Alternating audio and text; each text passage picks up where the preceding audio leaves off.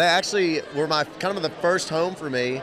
I moved to Nashville at 18 and didn't know a person in town. So NSAI, I'd heard that thrown around a little bit, and NSAI referred me to BMI and a lady here that got me started getting me appointments songwriting in town. So this is it's awesome to be on the carpet. This is kind of where it all started for me as a songwriter in town. I think it's the great songs and also kind of pushing the format. We're more and more country artists are getting a crossover, and I think with Taylor coming in and kind of broadening the audience, and now Aldine, is kind of doing the same. It's making country music cool to a lot more fans out there, a lot more music fans. And so, country music's on an upswing. It really is. We're selling more tickets. We're selling more records. I'm happy to be right in the middle of it.